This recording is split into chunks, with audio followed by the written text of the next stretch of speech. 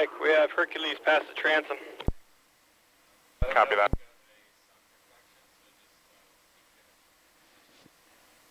Back deck, this is control van. Yeah. Go ahead, Van. Made sun reflection, so if you could please continue giving position, that'd be great. Do that, tether is all the way out. Hercules is just a port of the center of A-frame. Yeah, we shouldn't be doing this, launching or into the sun. Well,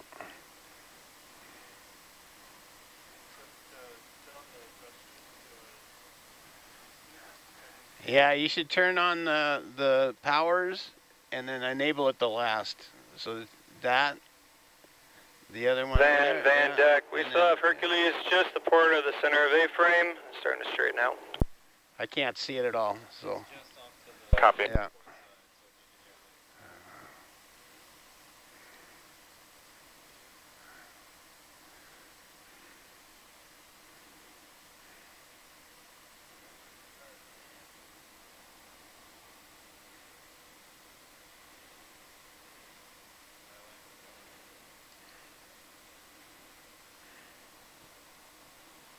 Yeah, turn on your cameras, everything but lights.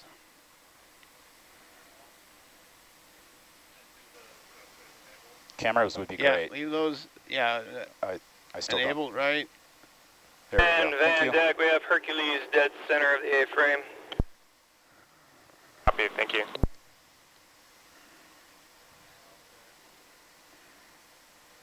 So there's no edge tech, you turn a sonar on, altimeter, USBL. Turn on the Paro and the SVS. And that is everything. That's all you need.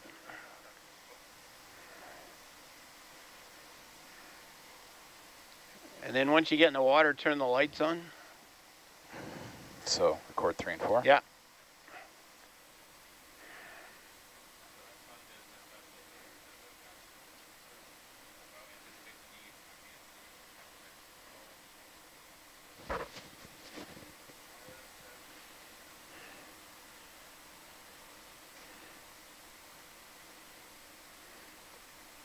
Nav, back deck, Atalanta's in the water. Hercules is dead astern of the A-frame. Copy.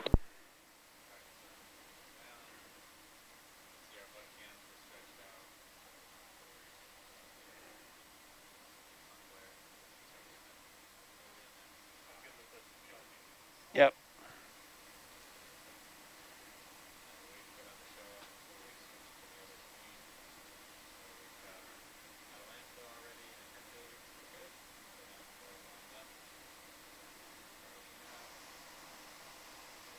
This is an audio slate for dive 2012. UTC time is 19:04:45.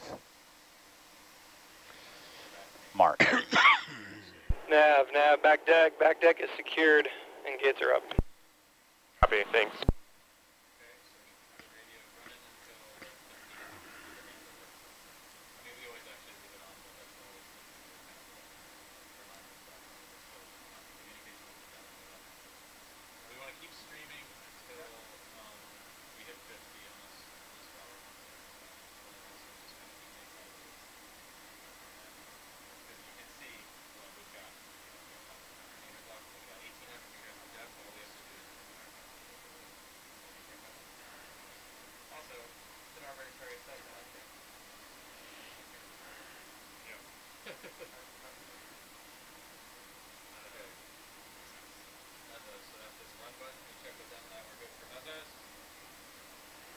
Good.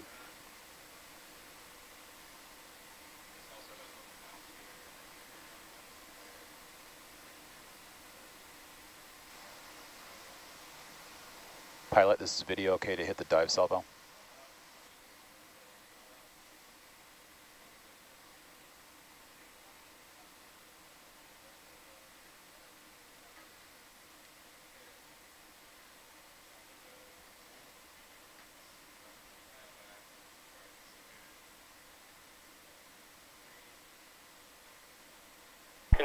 Control, back deck. All stop at 50 meters, transferring over control. Okay. So now you got winch control. Copy. So you watch the drum there and start going down and a slowish, and then you're gonna look at, this is your winch speed. This read right there. That's the speed. We're gonna shoot for like 27. So I'll let you have it, and the goal is to keep the delta there at 0.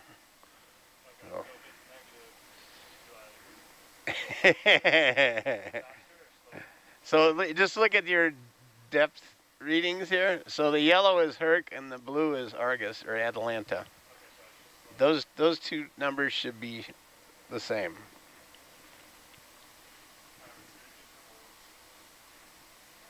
So you're deeper than me, right? Yeah, you slow down. Yeah. Whatever it takes. And then, so I will switch over to this utility screen, and then this will eventually show us what we're doing.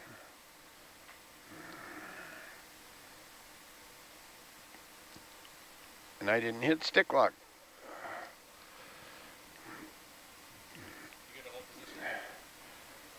Yeah. Sorry, I had missed the button. But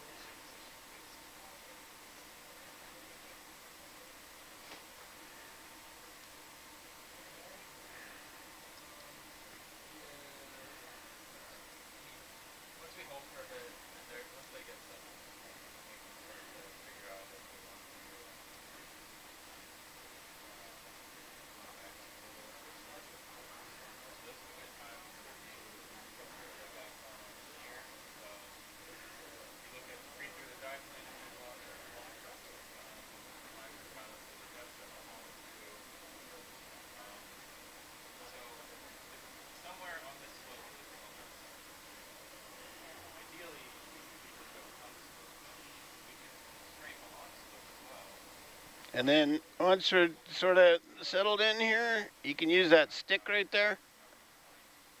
And you can stick that in here. Here, I'll hold that. Yeah. And you got to kind of fiddle with it a bit, which you can. That's good. Yeah, well, you got to kind of like fiddle with it a little bit. Oh. Hey guys, are we good to open up the web for questions? It's pretty sensitive. Oh. Robert, we're going to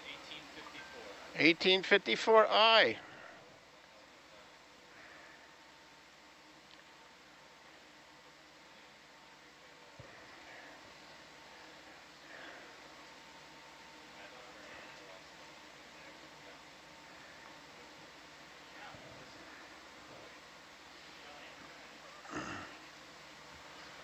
Oh.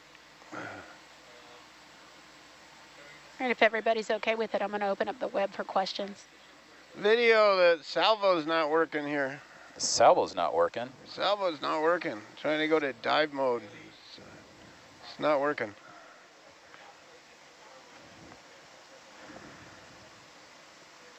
It just took, I hit it. You want me to try again? No, I hit it. Do Oh. you see what you need to see? Yeah, I was gonna see if there's something wrong with mine, but Okay. can I do that? Well, if you want to hit it again, it's not going to change anything. Oh, I was gonna I'm trying Oh. to change modes. Oh, copy. Yeah. It's not doing anything. Can you I don't know. go to a sample salvo or these? Yeah, I hit sample and I tried launch recovery. And you're hitting. None of them are doing anything. Okay.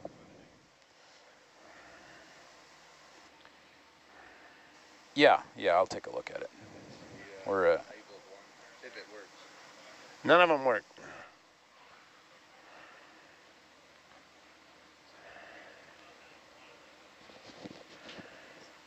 So Robert, I changed the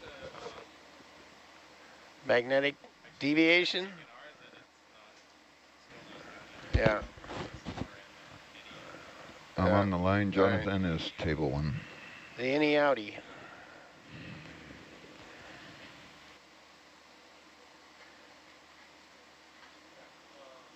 All right, I'll slow down a little bit here.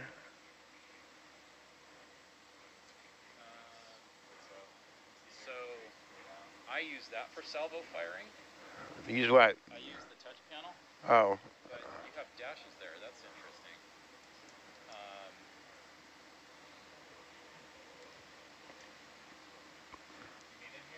No, not right now. I'm just looking at it. Because normally Dan runs this, and I'm not super familiar with this.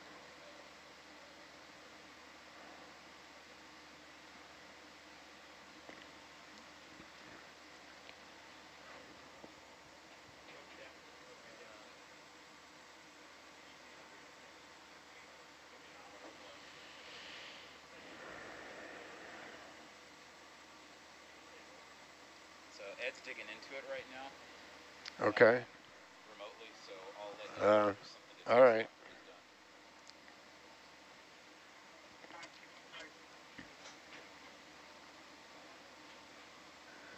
done. Sample. Nothing.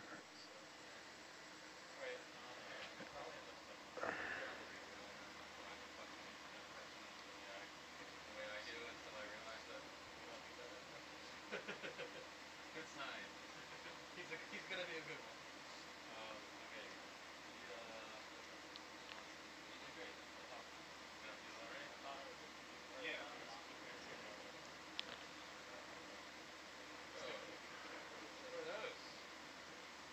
What are the what?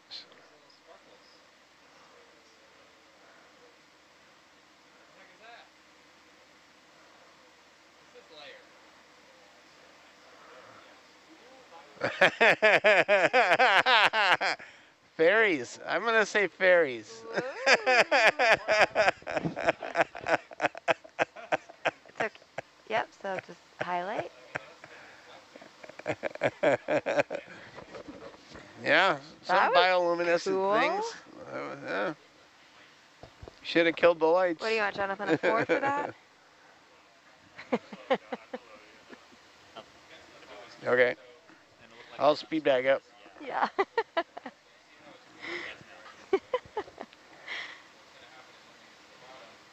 I'll try and get it to a steady state here.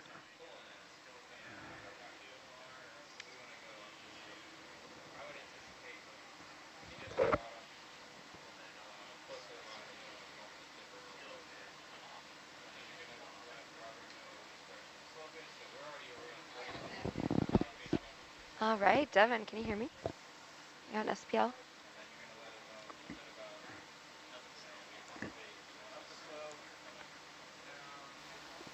Okay.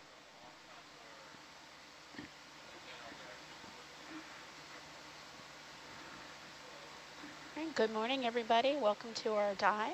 This is H2012 ROV dive plan. We are headed down 6,082 feet max. Look at some columnar basalts. All right. I'm settled at 25-ish. So. Questions are open online. Come join our party. Devin, you're a little soft. Okay, I can do that. I didn't want to Mic overtalk closer, everybody maybe. else. Is that better? Yep. Much better.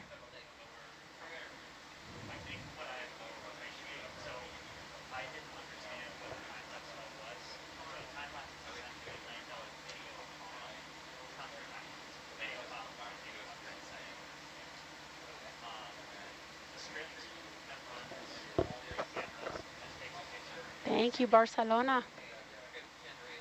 Good to have you joining us.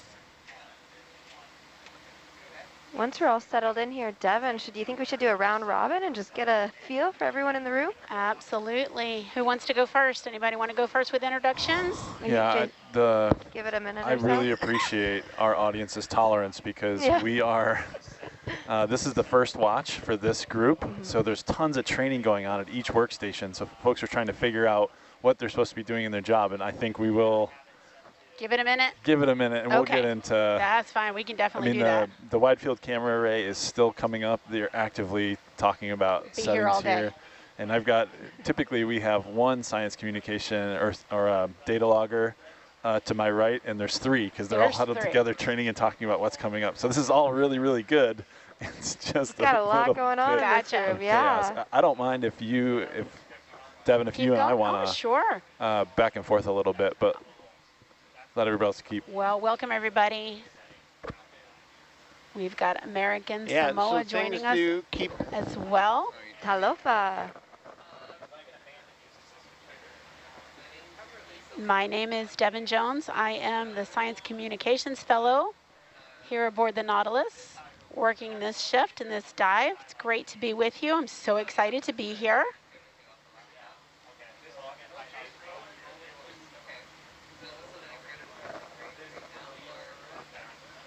Devin, while everyone's kind of on their own channels, getting trained up and situated here, do you want to talk just a little bit about what this dive is and what we're looking for specifically? Absolutely. Our objective for this dive is to image the columnar basalts known to be in the area.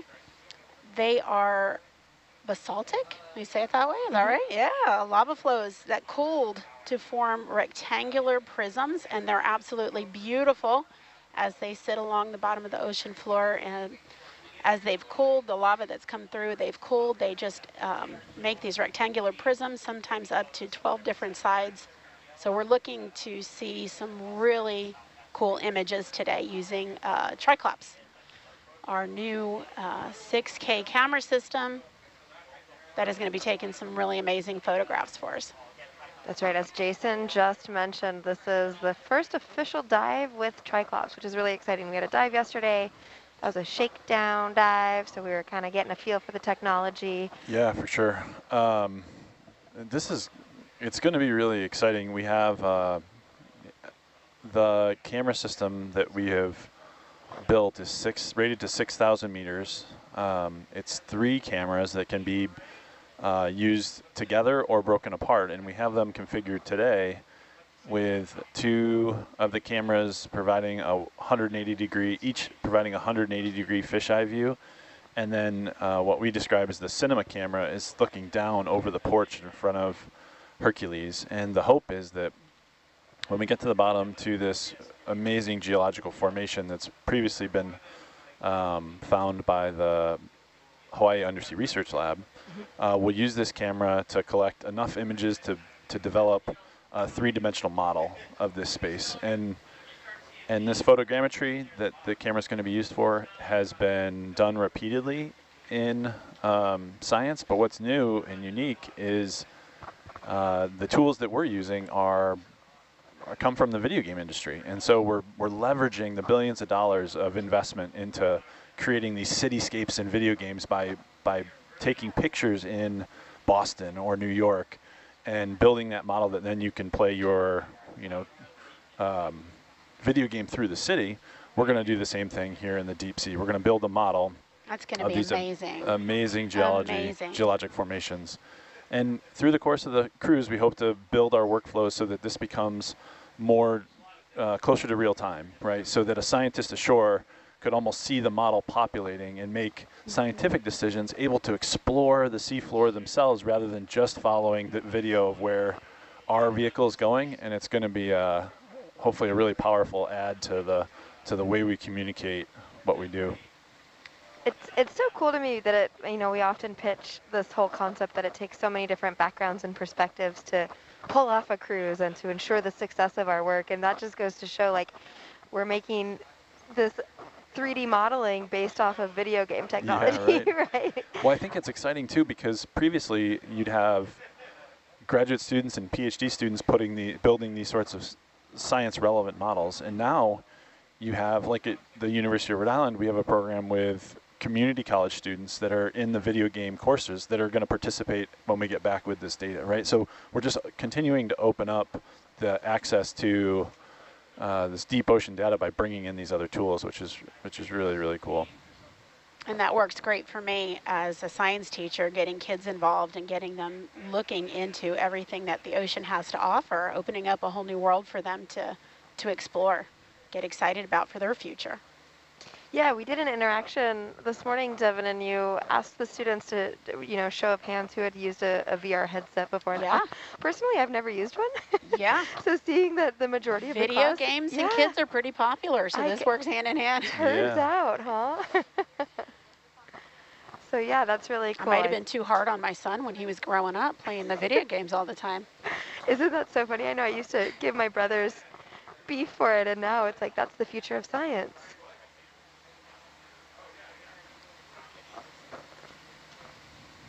So yeah, it looks like according to the dive plan, we are expecting to dive for about 4 to 5 hours, weather permitting. And our expected max depth is around 1,800, just a little over 1,800 meters. I think we're gonna head down to about 1,800 meters and then begin to gradually work our way up a slope. And it sounds like those columnar basalts are at about 1,680 meters. So should be a fun adventure up to that basalt field. Probably about an hour to get us down there from right about now, an hour or so. And then that ascent up is going to be amazing. I'm already predicting that we're going to find incredible things. Speaking it into existence. It is exciting. We don't have, we've got plenty of geologists on board, and I can't wait for the swarm once we hit the bottom and see the first formation as Dr. Ballard, Dr. Mayer, and Dr. Drake all run up into the van.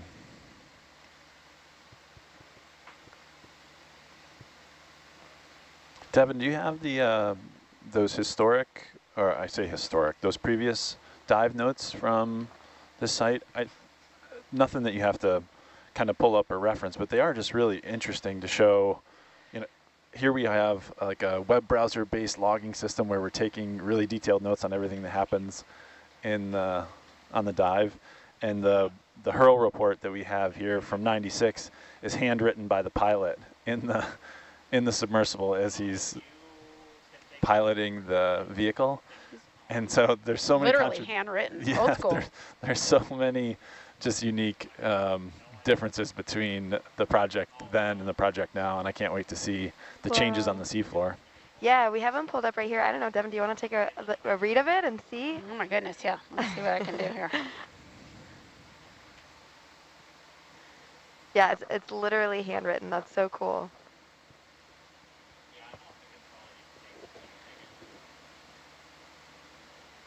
But I can read some of the notes here. It kind of describes finding smaller outcrops of the columnar basalts at depths of 1,950 meters. We're going to kind of skip those smaller formations. And then, let's see.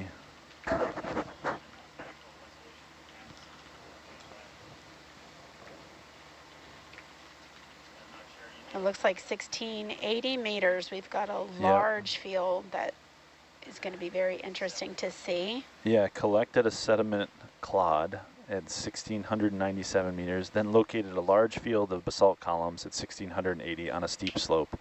And so we've planned this dive to land at 1,800, and we're going to work our way. There's a fairly prominent canyon here, and we're going to work our way on the east side of the canyon. And this is a bit, there is the precision in the lat and long of this data with no depth in the information we have. We've got a high tolerance, I guess, for exploring around, There's no expectation that we're going to drop right onto these sites, but we'll be in the general vicinity. Just using my teacher skills, I'm very impressed with his note-taking here.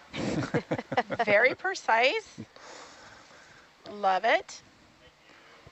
Do we have imagery from the 1996 dive as well? We do. If you, there's one other document in that folder, and it was linked in the dive plan. If you have the digital version of the dive plan, that's got a few photos, and maybe we can figure out how to share those with the. So if I'm understanding this correctly, we haven't not been back here to explore since 1996? That's so this site, the weather's got to be ideal. It's really affected by the trade winds, and so we're lucky with a south wind that is, now we're in the lee of Molokai, and the swell that from the northwest that we were worried about is less than the forecasts, and so we've kind of just got to go for it. Yeah. And the same thing, the previous team in '96 was here in the months of September and October, and we only have a 2-week expedition, so if we have a weather window to get to the site, we should take advantage of it. Got to go for it. So that also opens up that if it's good and it's looking good for tomorrow, we'll probably stay here. We have an alternate plan if the weather does push us off, but we may be here for the next 2 days. Nice. So Herc's currently down 518 meters. Still quite a ways to go. Adam and Adeline from Tennessee. Hi, you guys. Great to have you joining us. Devin, where are you from? Tennessee. Oh, that's strange. I wonder if I might know these guys. Huh. They said I hi, do. Mrs. Jones. Of course you do. I actually had Adam and Adeline both as students. Super excited. It looks like maybe we've settled out a bit, Devin, so if you want to go into the formal program here, we can do round robin. Perfect. And some Anybody introductions. want to volunteer to go first? My my preference is maybe we'll go workstation by workstation. So if everybody is on SPL, we'll start maybe with Devin, if this is okay with you. Yeah, Okay. absolutely. Maybe we'll start with Johan, and you can give us a update on our position and you know, whatever's affecting the ship on the surface, kind of this update from your position, who you are, where you came from. Roger that. Hey everyone, my name is Johan. I am a PhD student at the University of Rhode Island during the day, and today I'm here as a navigator. Currently we're at a depth of about 550 meters. Yeah. And then on our way down to 1850. On the surface we have a slight current of about 0.8 knots going from 290 degrees. And very light wind kind of circling around us, so it looks like pretty great sea conditions for this dive. So yeah, it should be great. We'll be at the bottom in about 50 minutes, and it should be cool once we get there. I appreciate it. And Bob, what's the status of Herc? Yeah, everything's looking good. We got another, what was it, like about 45 minutes or something to the bottom? What do we got? 50 minutes to the bottom. What's our typical descent rate? We're doing about 25 meters per minute going down. Cool. And yesterday we had a little bit of a ground fault on the surface, but that cleared up as we got to depth. Anything today? We're at the same level we were yesterday. So vehicles are, same condition as yesterday. Everything's looking good. Cool. Come on. What are you doing at the, who are you and what are you doing at the Atlanta seat? I'm just here to support Herc and yeah. Where are you from? I'm from the Los Angeles. I'm a graduate student in mechanical engineering at the University of Southern California. Cool, and what got you interested in flying ROVs? In my community college, I did a underwater ROV competition, the May ROV competition. Oh, nice. And yeah, that got me here. Appreciate it. Well, welcome. Thank you. Are you any nerves with your first dive? Is this like Yeah, definitely a little nervous. Trying to figure out what's going on, but excited also. Just do what Robert says and you'll be fine, I think. Pete. Hey. Hey. Could you introduce yourself and Yeah, I'm Pete Thorderson. I'm one of the video engineers on the ship. On this expedition, I'm running as lead engineer. Yeah, I hail from Mesa, Arizona. And every expedition, you get a little butterfly going when the ship takes off, or the Herc takes off. So I think it's a natural good thing to have. Sitting to my left, I'm going to toss over to my awesome intern. who's learning today, and it is her first dive as well. Oh, nice. Hey, so my name is Manal Marangi. I'm the video engineering intern, so I'm not really at the wheel yet, but just watching and learning today. But really excited to be here, and also really nervous. Manal, could you describe what's going on the satellite feeds and maybe how, like, the control that you have, you know, what the video position does for during a dive? Yeah, absolutely. So we're pretty responsible for making sure that what you see looks good.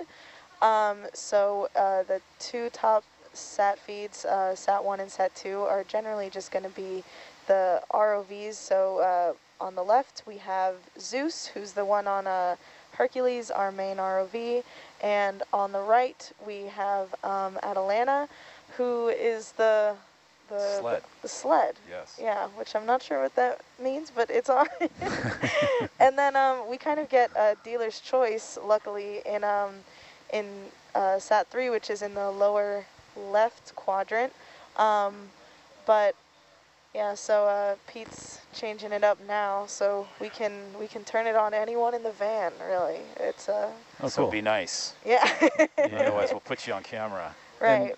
Manal, can we also, we're going to talk a lot about the new camera system. For sure. Do we have the ability to share the camera feed over the satellite? Is that?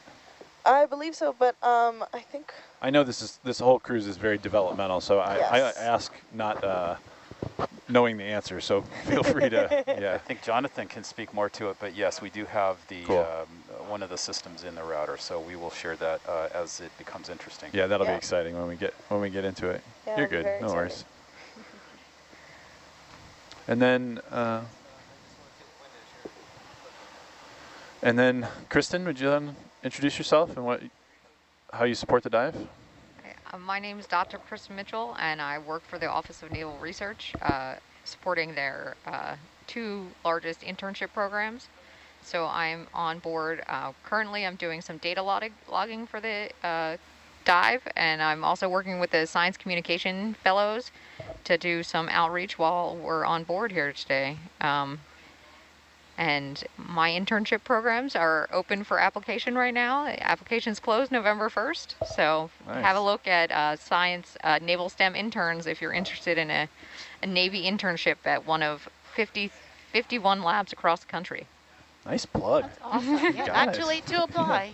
That's right. Get I'm filling out the application myself Yeah. right now. That sounds fun. Going to open a new link over here and just get going.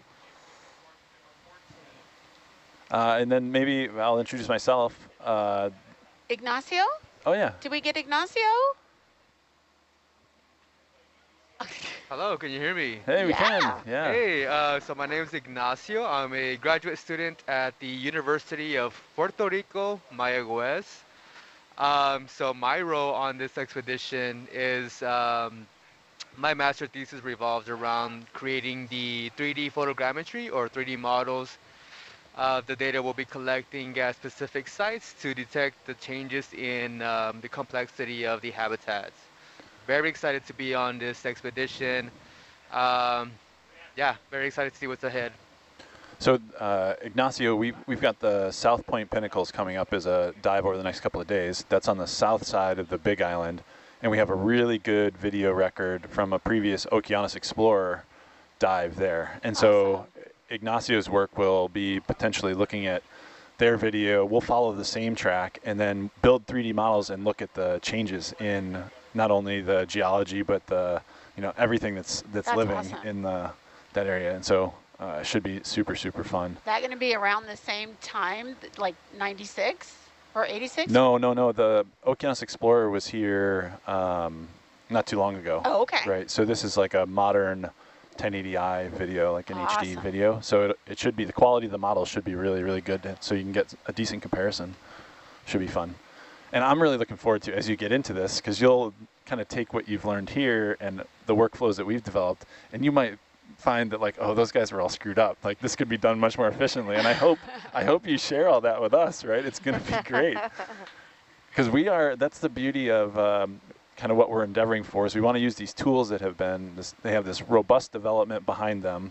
We're applying them to ocean science, and we're going to shoot and move and iterate fast to whatever is the most efficient mechanism for us to get this data into the model and to be a usable resource for folks who are following along.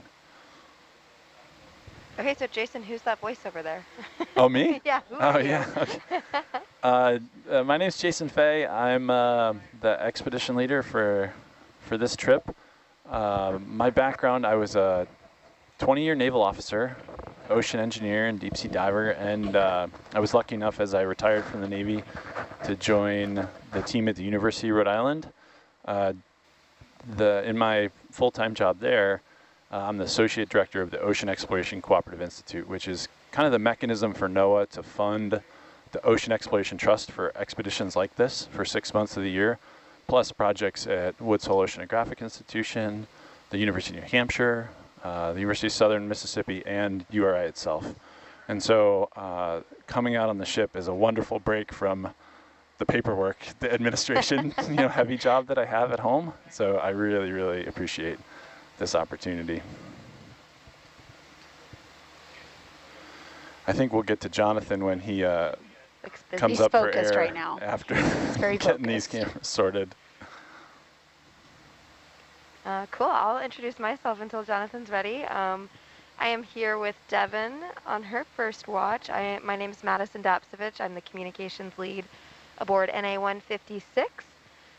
When I'm not on the ship, I am a science journalist back at home in Montana. So just like you mentioned, Jason, this is a great way to kind of get to the other side of the science that we do. So it's fun to kind of be behind the scenes, working alongside scientists, in addition to reporting the findings and kind of communicating, what it is that we do while at sea. And joining me today for her first ever cruise is Devin Jones. Yes, here I am. I could not believe that I'm finally here. It was a long time to get to October, but here we are. So my name is Devin Jones. I am your Science Communications Fellow for this dive. I'll be with you throughout, and when I am not here, which I would always love to be here, this is awesome. I am a 6th grade science teacher in Clarksville, Tennessee. I teach Kirkwood Middle School, which is missing me, I hope, right now, but not too much.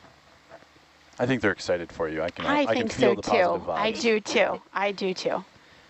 I got the "Don't die, Miss Jones." That's love. That's love. That's how you know you're loved. And then Devin, as part of your job here, we field questions, right, from the web. So Yes. did we just turn on that incoming messages button? The messages are on. Feel free to go to nautilus.live, type in your question, send it to us. We will be happy to answer and get you some answers so that you can feel as much a part of this mission and this dive as we are. What's our depth right now? What are we looking at? Our depth right now, Herc, is currently at 830 meters. All right, so about a little less than halfway down. Yep, little there.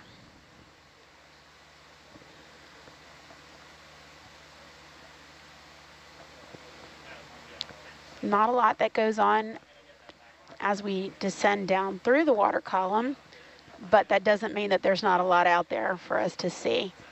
Well, you say that, but we just, as we were, I don't know, it was coming through probably 300 or 400 meters. Yes. We passed through this bioluminescence layer that everyone kind of stopped. It was the van was like buzzing Twinkling with lights. training and conversation. Then all of a sudden it was like, whoa, look at that. And so we went through what was maybe a couple of meter layer. Yeah. Of just like, it looked like sparkling water. And It did. Was these It small did. bioluminescent critters. It was beautiful. Yeah, so we often call this part of the dive the blue water, right? Because we're just surrounded by blue water except for that bioluminescent layer. We actually have an education resource on the website. It's called Blue Water Bingo, and folks can play it at home, and it's actually really funny. It's all of these different sayings that people in the control van will often say, and folks at home can play bingo with that. So when we're saying something like, check the bubble cam, they can mark off the bingo on the, bingo card. Yeah. That would have been a good teacher activity to do. Yeah. So we had a question come in. Is this team in person or are dives done with teams in different parts of the world? Great question. I love this. I love this. Great question. It's a So really good one. we are here as a team, all of us located together. Our ROV operators are in front of us here in the van control, and communications sitting right behind them. But we have a team all over the ship working together to make this happen. This collaboration could not be done without the help of everyone that's participating in their role. We do take this data and then beam it through satellite to our Inner Space Center in Rhode Island. And then we're able to use that at any time. And then we store that in, do we say Harvard? Is it Harvard? Oh, yeah. That's where some of our specimens go, yeah. And where the our specimens samples. go. So yeah, if we're collecting samples at the time.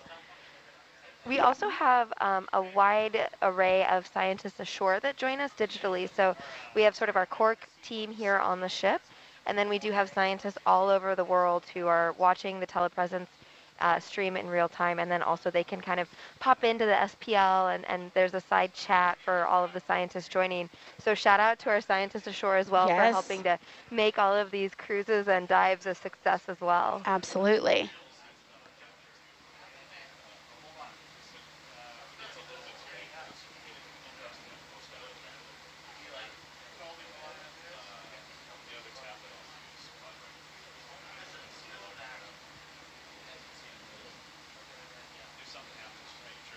Devin, as somebody who this is your first time aboard Nautilus, what is something that has really stuck out to you? Maybe that has surprised you or that you weren't anticipating?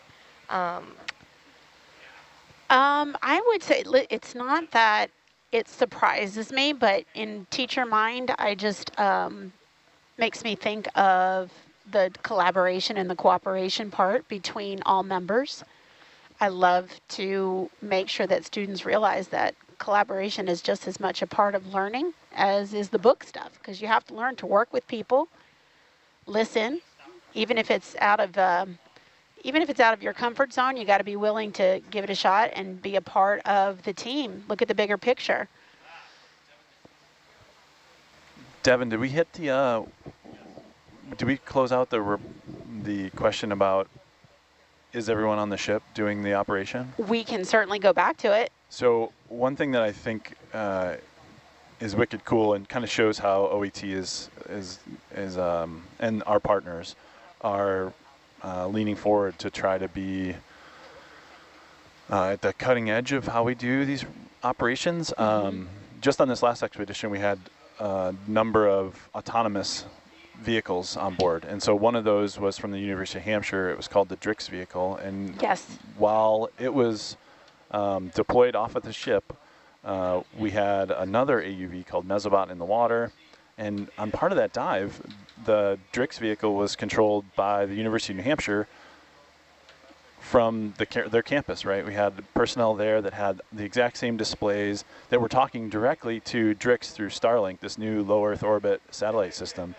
And so everybody on board immediately had this flash of like, oh my gosh, this is happening, right? Yeah. And so I think that perspective, if something as complicated as the Drix, it has multi-beam sonars and tons of cameras and a diesel engine running and all these things, right? But no people. It's autonomous. It's a robot. It's not little. It's a beautifully sleek surface vessel. You can imagine that we have 12 hours worth of personnel on board for ROV operations, and then there could be a team ashore conducting this operation, controlling the ROV from long distance down the road. And in other ROV-related fields, like in the oil and gas industry, that's starting to happen just from the economics of how expensive it is to have people at sea. Yes. And so I think that's a huge growth area for us. And we're seeing glimpses in the other types of vehicles, and kind of the technologies are all coming together. The Starlink is allowing this amazing throughput for getting video and getting control off the ship. So the conditions are right to start thinking about remote operations. Absolutely. So that's your even students from the in other Tennessee. side. Your students from Tennessee could be joystick in the ROV. Absolutely. You know? I mean, absolutely. This isn't crazy. No, it's Yeah, completely it's realistic. And again, I was probably too hard on my son for playing video games for all those years. I probably diverted him from something that was, yeah. What's up, Jason? Great to have you here. And I have another question. What is the maximum time that the divers stay underwater? And I am glad you asked that question because I want to make sure that you understand that there are no divers. This is an unmanned operation, all running through ROVs, our remote operated vehicles. If you like your video games and you're really good at those joysticks, do they still call them joysticks? I think so. I don't, I just dated myself big time. We should ask the ROV pilots up there. Yeah. They're still joysticks. They're still joysticks? Okay, great, great. Robert says they're joysticks. There we go. And video game talent is a thing. It is. Yeah, it actually, if you're good at like dungeon games, the big thing is like situational awareness and being able to like kind of conceptualize what's around you when you can't see it, and that's an important kind of thing to have. Hand-eye coordination. My younger brother was somehow like a claw master. You know, like the claw game. Did you get a lot of stuffed animals? Yes, oh it my was God. insane. It's amazing because those are rigged, right? Isn't it notorious for being? He like de-rigged it somehow. I don't know what he did. Yeah, so funny. So our ROV operators are controlling Hercules and Atalantis from our control room that you're viewing us from now. And they are telling them what to do, which direction to go. We can even operate a claw system to collect samples if we need to. Let me double check for Barcelona that your message came through. So they're not called claws, though. They're manipulators. Manipulators. Yeah. Let me go back. Yeah, Robert, can you describe how an input that you give to, say, the joystick or you control the manipulator, how does it get all the way down to Herc to actuate the manip? Yeah, so we have sort of, on the craft arm, our primary arm, which is starboard manipulator, that one has think of it like a little miniature model of the arm. Okay. And you move it, you move that little model, and the other subsea arm will mimic it. It'll follow that along the same way. It's what do you call it? Well, the drawing where you can trace a drawing and it makes a bigger one. Is a pantoline? No, like a pantograph? Pantograph, right? Yeah, pantograph. Cool. Yeah, and does it works like have, that. so if the arm feels resistance, do you feel it in the joystick? So we do have what they call force feedback. That's something that's available. This has that, but we don't use it. It tends to throw you off, and it doesn't have a lot of practical use for what we're doing. Is that because we do more delicate kind of science sampling where that might be for more... it's distracting, I think. Yeah. All right, for those of you letting me know that the message box had that red dot, I took care of that. If you want to refresh your browser, you should be good to go. Thanks for letting me know.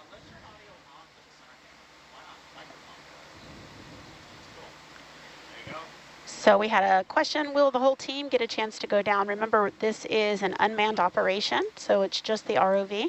We have our pilots that are operating and controlling from the control van here. We do have 3 watch sections that'll each stand about a 4-hour watch. So most of the personnel on board in the science party will participate in the control van. We do have a team that's processing the imagery and creating the models that's kind of working the off shift. Yes. And we hope to work everybody through. But everybody in the science party will be up here in the van. You'll hear all those voices throughout the day's dive. Yes, so everybody, you'll get a chance to take a turn and come in and work through somehow, some way, but on the ship, not off.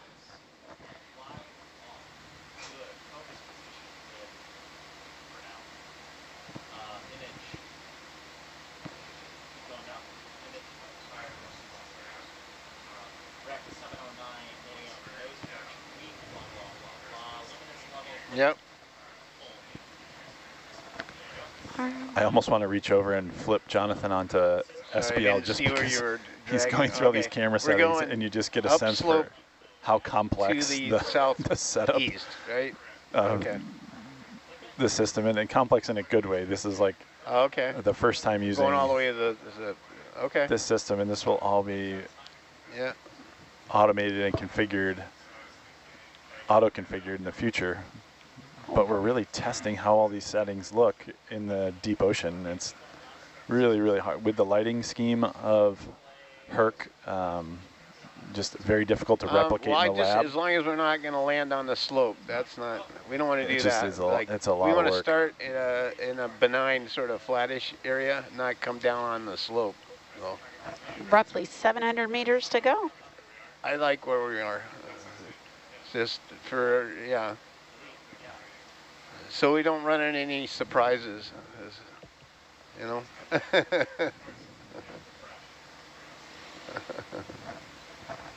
Just to remind everybody, this dive should take anywhere between 4 to 5 hours, weather permitting. We are headed down to look at the columnar Because those are basalts. 10-meter divisions?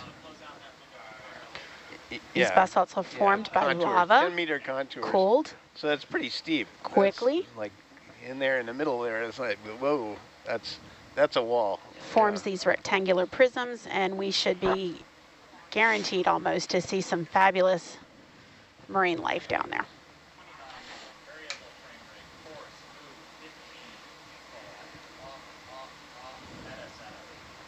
Yeah, sitting next to Jonathan is like so I feel like technical. NASA. Yeah. It feels like I'm waiting for the rocket ship to just go. So we want to be where we have Atalanta away from the wall with Herc out front, right?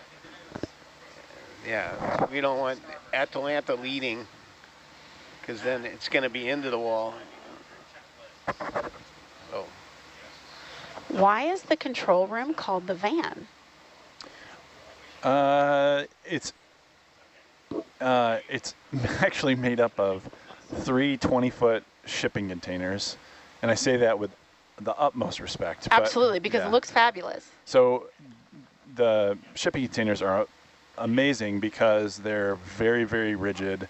They're easy to pick and load, and the concept for this control van is that it could be expeditionary, right? We could have another ship, or when the Nautilus in the off season, these containers, control vans, could be moved to another vessel and set up to conduct operations. We haven't done that yet with this setup, but from my seat in the van, you can see where they've cut the side panels of the vans out, and we have this joint between each van, and so we have 3 20-foot vans mated together to form one large room that we're operating. And van is easier to say than container. There you go. And I guess a van is mobile, whereas a room maybe implies that it's stationary. Yeah, I don't know where the actual. Yeah. Or it's just why unique. we don't call it the container control or something. Sounds more like very a good. Control container. I think it comes from like broadcast, like Oh, all like the a broadcast. video people come Okay. from mobile broadcast. vans. Mobile vans. Yeah. That's all. You should know that. I They should live know that. in vans. Yeah. Well, because Dave helped to design it, right? And he's an old Yeah. broadcast guy. Yeah. So There that you makes go. a lot of sense. Yeah. I feel like the Chris Farley, like in a van down by the rivers, like just on a van on the top deck of Nautilus. That's a great one. The other term for broadcast mobile productions are trucks. So we could have just Okay. called it a truck. See all the options. We had so many options. When I was working in broadcast, we had a control Jeep because everything was so mobile at that point. We didn't need all of the like heavy equipment.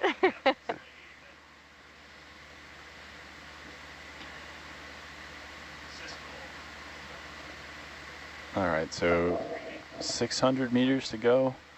Getting there. Johan, if you're on SBL, maybe what do we expect at the bottom? Like flat slope. If you have and kind of what are the screens you're looking at, Howard? How do you know what you're to expect? Yeah, so in front of me I have some bathymetry data from one of the previous cruises that came here. And at this time we're planning on landing Herc and Atalanta right in a more flattish area on the edge of a slope. Once we get there, we plan on kind of doing our checks and getting everything ready, and then we'll move towards the slope, and from there the science team will kind of direct on whether we want to go up and above here or travel down south along the slope to find an area with the basalt features that we're looking for. Yeah, I appreciate it. That's great. Thank you. Yeah.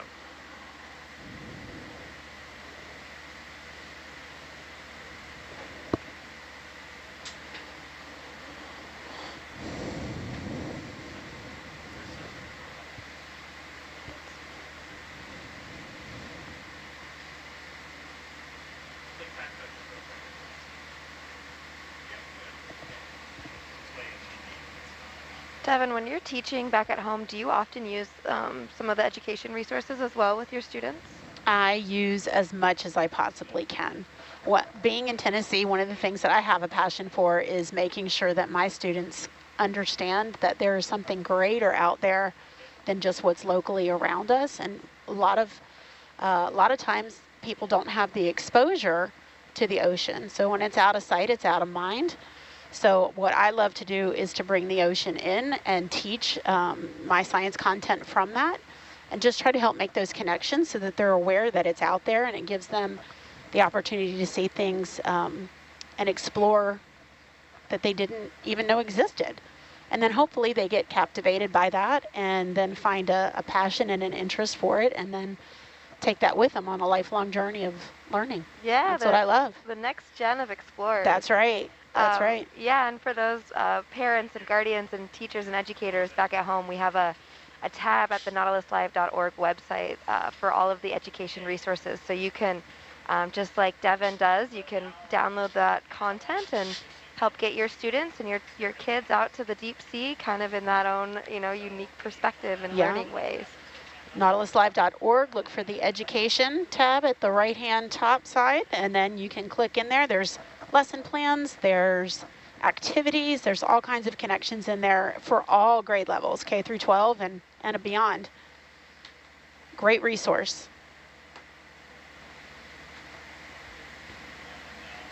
And the kids love it.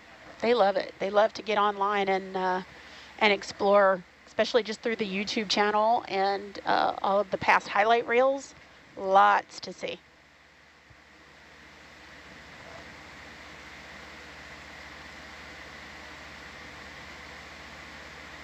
Kristen, it's your first time aboard Nautilus, right? Ignacio? Or no, Ignacio. Yeah, sorry about that. I'm still trying to get used to this headset. Yeah, it's my first time on the Nautilus. Very exciting for it. Hopefully not the last, though, right? No, it won't be keep a the good thing last going. time, no. Yeah.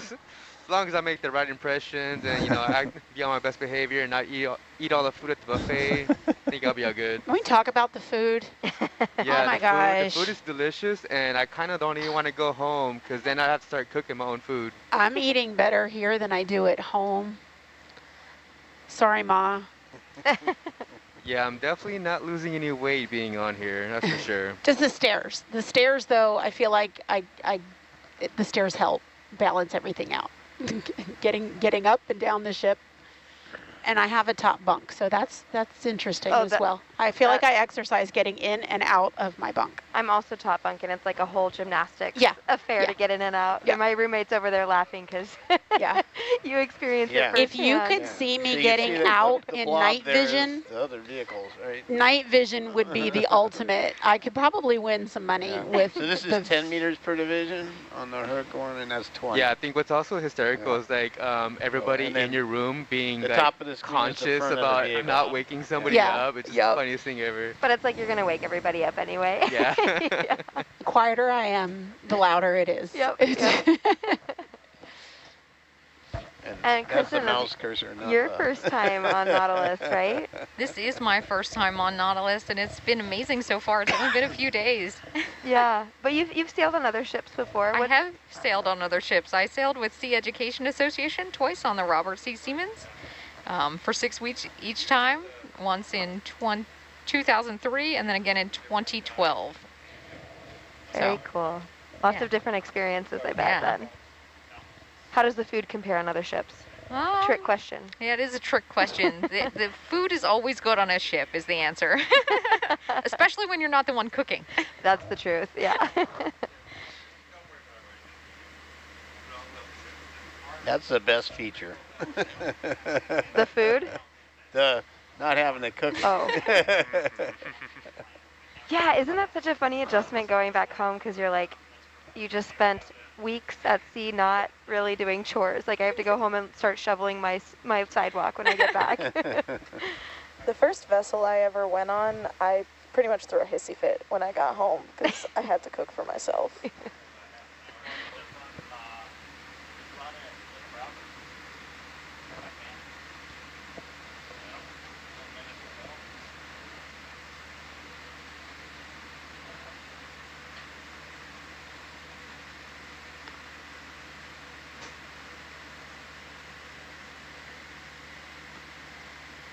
Got a great question here. As teachers, being on the Nautilus for the first time, how do you think or do you feel that this experience will forever affect the way that you teach? Absolutely. How can it not? One of the things that I'm so excited about is to be able to share with students all of the opportunity paths career-wise that they can take just to be able to be on a vessel such as this.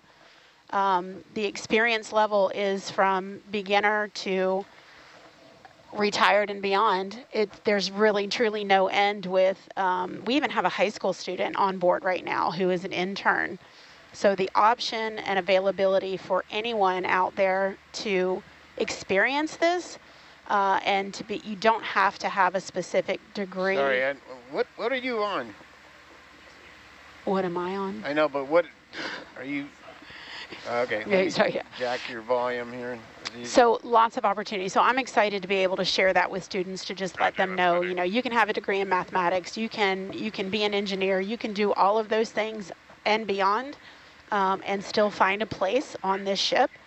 And I want to be able to share that and just let them know that. That way they're excited about moving forward.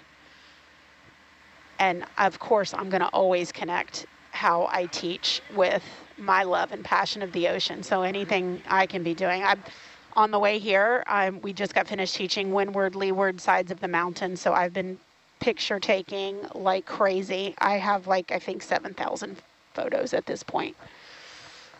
Literally. 7,000 photos of this exact cruise? Like literally, no. Like, yeah. So I looked at the number this morning and I was like, I don't know how I'm going to ever go through all of these, but I'm going to certainly have them and keep them. But so I'll be always be able to connect, you know, I'll take those pictures from this image, from this trip and apply that to my learning and say, hey, not only can I show you what the windward and leeward side of the mountains look like, but I was there actually doing it during this time. So it's definitely an experience that will carry me on throughout the rest of my teaching career. And then my grandkids, bless their hearts, they're going to have to hear me their whole lives. They're lucky for that. I hope so. How does severe weather impact the dive and the cruise ship? Another great, you guys have great questions today. We have to be very mindful. We have someone that Is there a weather question? I want a weather question. Who's got a weather question? Who's got a weather answer? How does the weather impact the dive and the crew on the ship? Yeah, so Johan and the navigators may be able to speak to the specific effect of weather on the ship when we're diving the vehicle, but the overall goal is to look at the weather a few days out and pick our dive location. Planning. So that, yeah, so that all we about can the planning. Be in a workable spot. Now, sometimes when you're going out to a very remote location and you got to deal with what Mother Nature has dealt you. And we actually had a bit of that today. There was a northwest swell that was predicted to have probably double the seas that we're seeing now. We you know, it's beautiful here today. Yeah. But the forecast we were expecting, the swell in this area is notorious for being difficult to work. And we woke up this morning on site and it was just perfect. So we really have to maximize today's dive. And we've all got the kind of seed plan in the back of our mind that if the weather does come up through the course of the dive, we have another plan to go to. But then, Johan, I don't know if you could talk to the planning you do when you're looking at winds and currents and swell direction for dive planning specifically. Yeah, absolutely. So once we are on site, we're obviously still paying a lot of attention to particularly wind speed and the current. And that plays a huge role in deploying and recovering, because we obviously want to make sure that Herc and Atalanta get off the boat safe.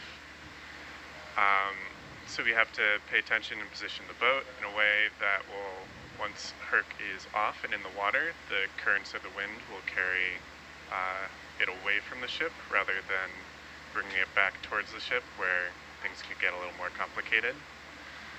And then once it's in the water, currents vary with depth, and so we have to always monitor currents and winds and make sure that the current differential between where Herc is in the water and the ship is on the surface doesn't pull us too far apart or bring us too close together or make anything too difficult there. Thank you. A lot of pre-planning that goes into it. It's really important to understand and to know your weather and what you're working into, because it really does dictate how much we're able to do and get done. I have a great question for my ROV operators. You can tell me from your experiences and tell us about Hercules. Can you share how the ROV tolerates the water if it is rough at sea? How it tolerates the water? You mean the sea conditions? Yeah, well, we know that the yellow foam, can you talk about the yellow foam that's on Herc that neutral buoyancy there? How it's tethered? Oh, you went the whole 9 yards. I want the whole 9 yards. Yeah, we've got a few hours. We don't. Well, we have 14 minutes. Oh, okay. So we'll give us the quick version. We know currents definitely play a role in the movement. Yeah, particularly on launch and definitely recovery. So the weather on the recovery is what we mostly worry about. Like, that's.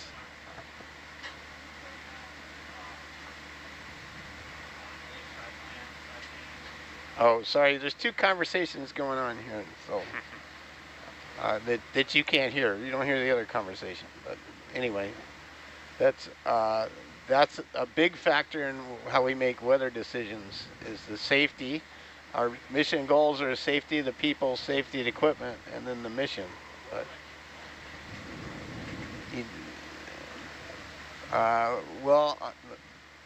sorry. Again, I got two conversations going on here. That's okay. I'll quit force talking you. How's that? You hear me? We can. Okay. There you go. Where was I there?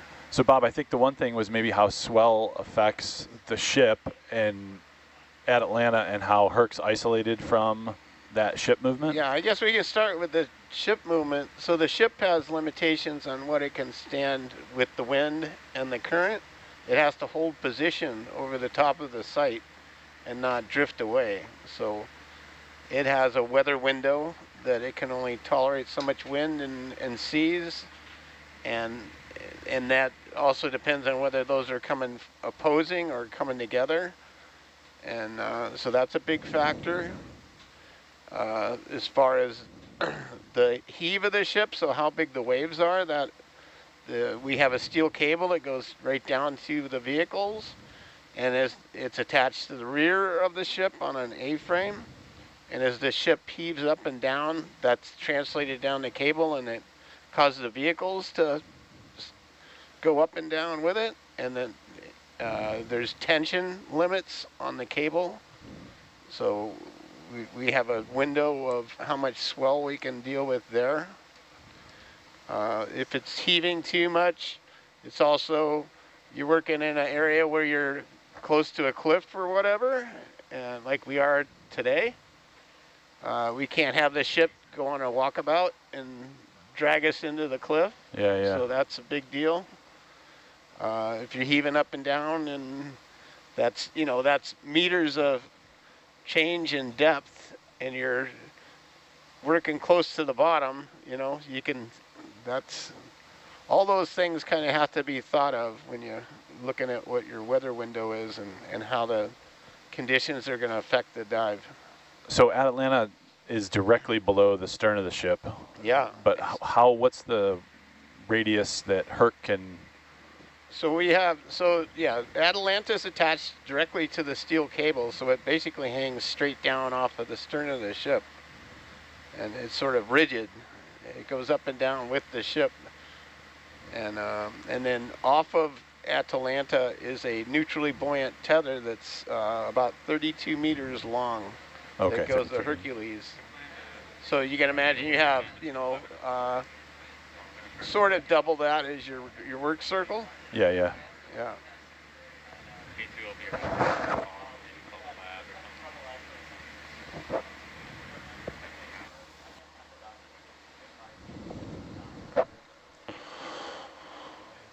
But did that answer the question, or do we need more info there? Oh, for sure. Yeah, thank you so much. Definitely, thank you.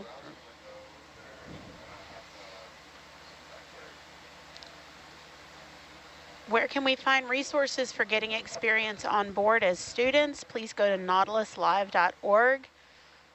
There are plenty of places to explore through that website, and then the opportunities. Right now, I know we have the Nautilus patch for the next mission coming through. Yeah, we need submissions for those people that are interested in drawing, designing the next patch for the next mission. So we'll have to get some information. Well, the information is online at nautilus.org. That's right. And then we also have an entire tab that describes our internships and fellowship opportunities, which I believe are open currently. And that's at nautiluslive.org as well. I think you can go, let's see, where? This will all be the 2024. Yep. Yeah, so if you go to nautiluslive.org and then you look at that top header, there's join all the way at the right, and you click on that, and there are several different opportunities. So we have opportunities for scientists, for educators, which is our Science Communication Fellowship, and then we have another one for students, and those are our science and engineering internship programs that also offer at-sea experience for community college, undergraduate, and graduate students. So we have a couple of interns here on board, which is very exciting. And it's really cool to kind of see that next generation of exploration and explorers coming aboard. Yeah, big thank you to the Office of Naval Research that sponsors a majority of the intern program. Just huge, huge thank you for the support there. Absolutely. And Kristen, you all have another internship opportunity opening up on your kind of end of the ocean spectrum, right? That's right. We have the Science and Engineering Apprenticeship Program for high school students. Nice. It's across about 38 sites for students in high school, and that covers all of the STEM, any STEM type of research interests that you might have. What would the internship look like? Like you'd be at so you'd be at a naval laboratory or another site, the facility. Is this like top secret? It is not top secret. However, if you're over 18, you may get a security clearance. What? So cool. For the high school students, they don't normally get a clearance, but the undergraduate and graduate students normally do. And they would all be working on STEM projects with a mentor at a site. There are 51 sites that the undergrad and graduate students can choose from. And it's really, you can do everything from marine science to engineering to, we have medical things and basically anything you can think of. There is probably somewhere you could find to work with the Navy.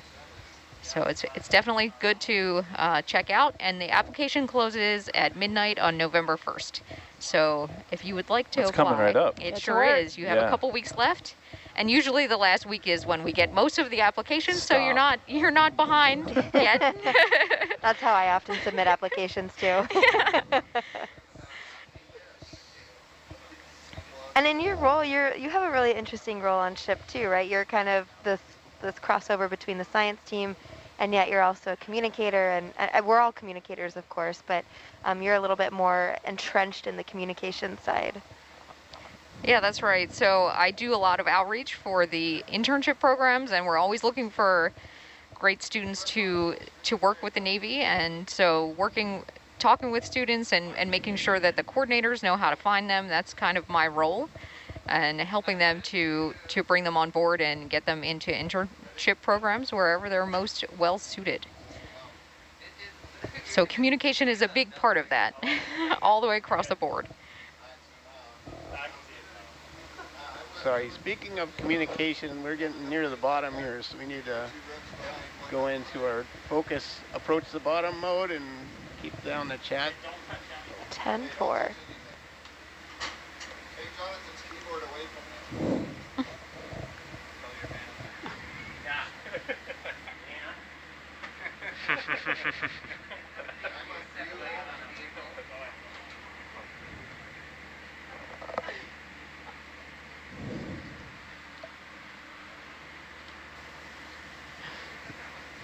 She's got it. We're getting close. 1,700 meters. Our goal is somewhere around 1850.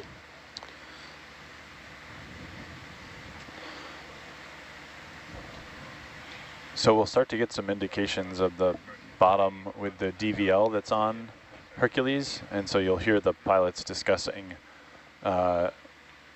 seeing something on the DVL and then the number of beams that are hitting the acoustic beams that are hitting the seafloor, and so I imagine we're getting close.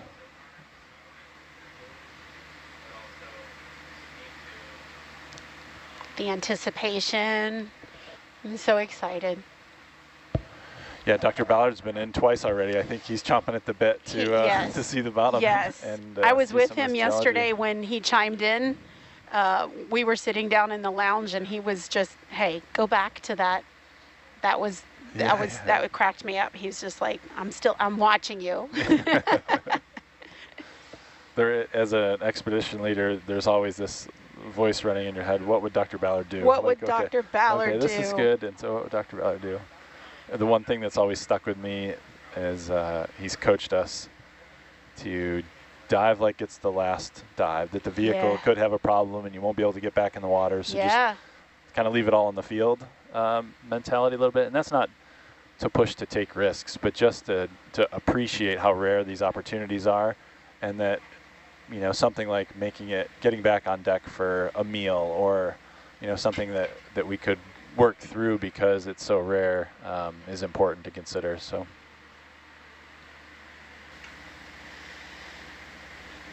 Kristen, are the undergrad internships paid or unpaid? Pause that. Sorry, can we not have chat right now? We're doing a bottom approach. Sure. Focus. All right, so ops always takes over for SBL, over to the pilots and nav to get us settled.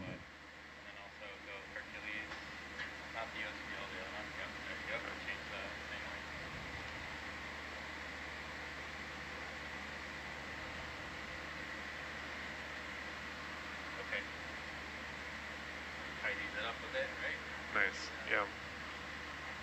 Much clearer. About 100 meters off bottom. Johan, you're awful soft. You want to move that mic maybe?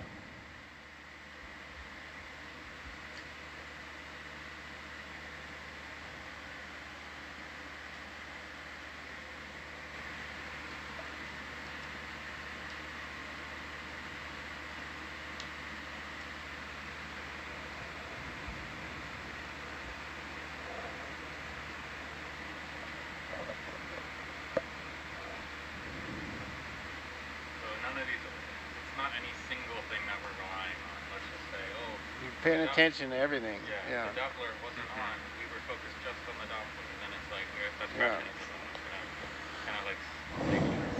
I mean, and we have pretty steep terrain here, so we want to, you know. Yeah. Don't believe everything you see. Trust but verify. Especially we know it's hard terrain. Starting to get a few beams. Yeah.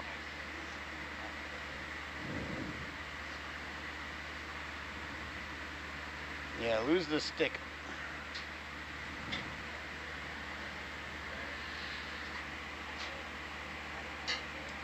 We'll wait till we get like solid 4 for a few seconds.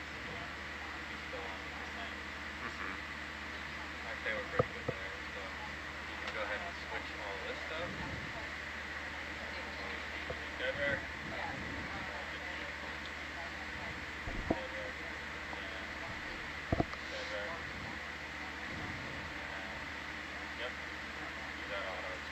Okay, you want to go to auto head on Atalanta? Yeah, hit auto head. Now it's back. So now it's driving. On your So GUI. you can also Yeah, zoom in up, here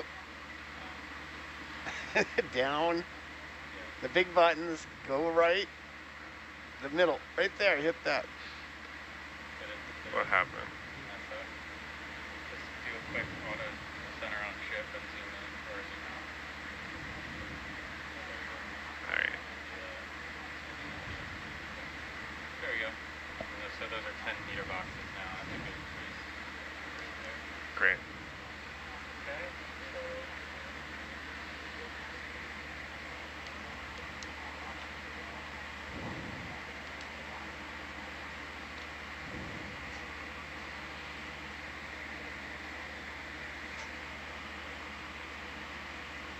So do you do another DVL reset when on bottom? Yeah, if you see that once we've stayed in a position and we're collecting a bunch of points, if it's vastly off, but honestly, it's probably not going to be too different. Okay. We were getting good beams and the USBL is pretty bang on. Sometimes the USBL is like a big cloud of points when we're in super deep or with a shittier USBL. You want to poke that in. Does bottom type play a role? Definitely, like if it's like if you're in a canyon or something, things are echoing around. Okay. The USBL, and then the ship noise. So if we have the jet pump blasting. Alright, we should be getting bottom any second here.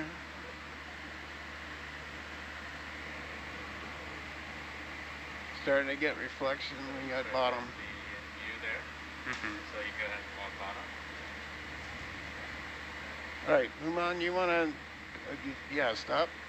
Stop on the winch. And now you're going to bring your heading around so that you're looking at me. So use your degree buttons on the side of your auto head. Here, let me go to the page. I'll show you. These, right? That's how you change your heading. Okay, always leave auto head on. I got it good. Okay, so you want to spin around so that you're pointed at me. So you're looking at the nav screen over there, right? So the long line is your dead ahead, right? So you want that to point at me. And you want to minimize the amount of wraps you have. So you're the pink one. You should go, yeah, counterclockwise. Yeah.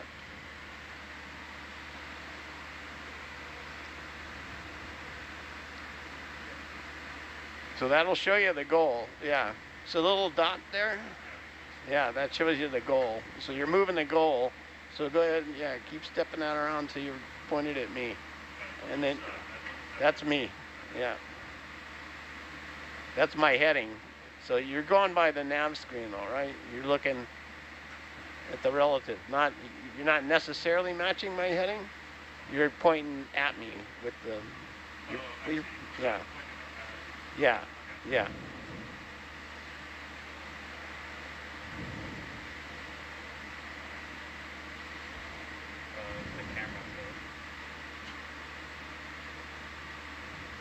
All right, and then now you're looking up here, and you need to tilt down to see me.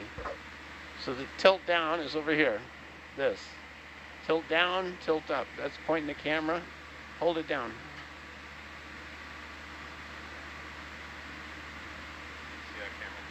There I am. The goal is to keep me in view. So we use the combination of the heading and the tilt of the camera to keep me in view. So kind of keep referencing what he's doing to keep it in view. He's presuming, well, we haven't changed heading and that's the thing. When we're moving this way, I was off and buried. Yeah. I like to have them report to you what they're doing. Like everyone should just be communicative that, I landed changing heading. Zooming in, yeah. Gotcha. Yeah, you saw TJ as a fan of zooming in on the file. Like, so I'm like, how close are we going? Yeah. And you check the delta and you're freaked out. When we're stationary, it's fine,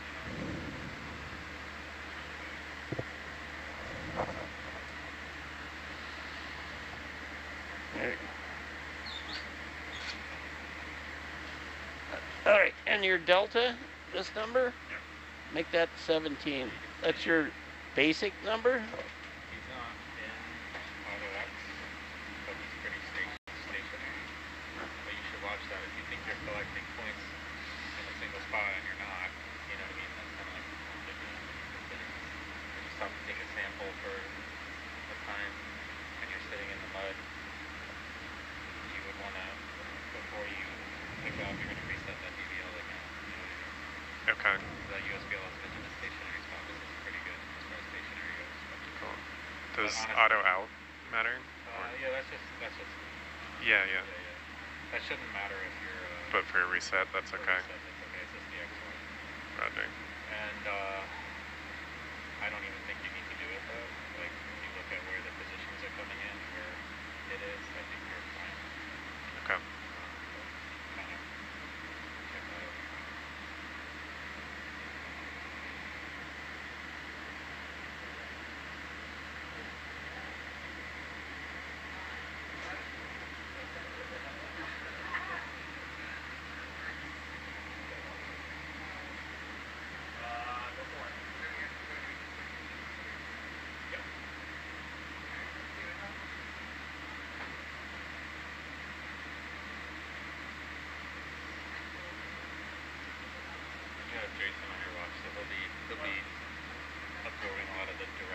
Sorry folks, camera's going to go dark for about 10 seconds while we do auto white balance.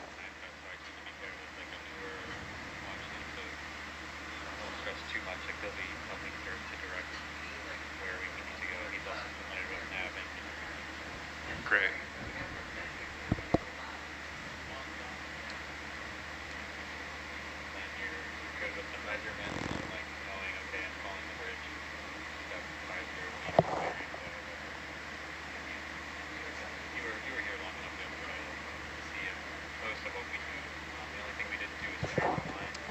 All right, pilot, we are complete with auto white balance. Thank you. Are we good? Yes, sir. Okay, you want to zoom back out?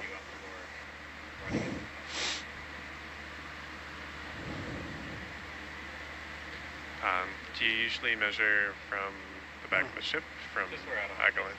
Okay.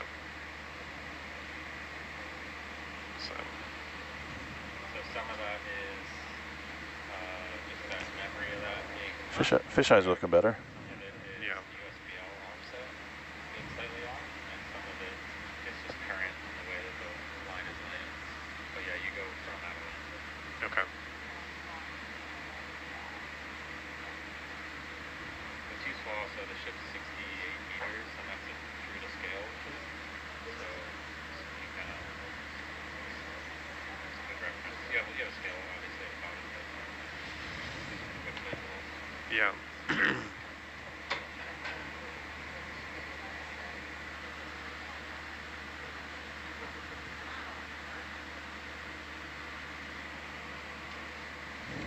All right, and then supposedly that button, this is the mode. It's Modi.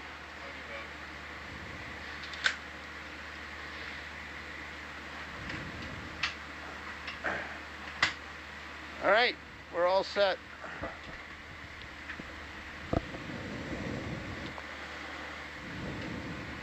Good to go. Pilots are set. Great.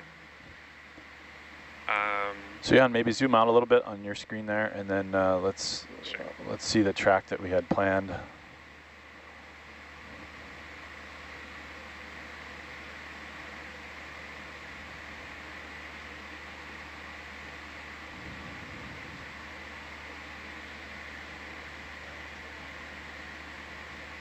So the track is pretty much projected to just take us along this steeper cliff face. Yep. So that I was running a craft to manipulator this thing. It's always grounded. So, but the ground fault detector, I turned it off. But the ground fault. And how about the target on the sonar? So now is that it's good. So, and that level of ground fault we can live is that with. in the direction we anticipated It's a heading? problem with the arm. So yeah, so we're good. But I thank you for catching that. Roger. Yeah. Hercules is facing That is east, the kind of thing to look for. as well as Atalanta. That's where we expect the cliff.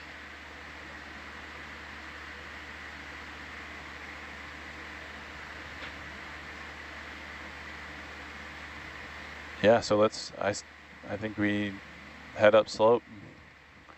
Okay, so what do I got for Okay, bearing? great.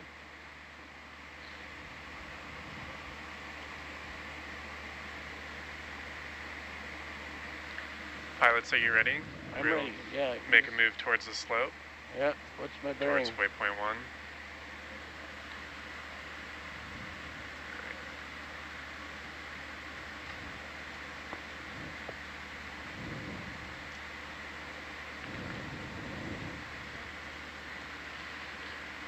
Bridge, this is nav.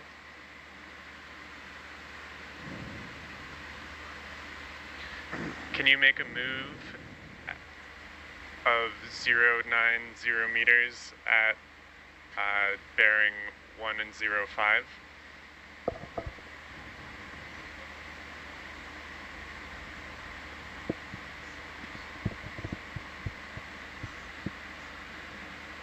Correct, thank you. 0.2, please.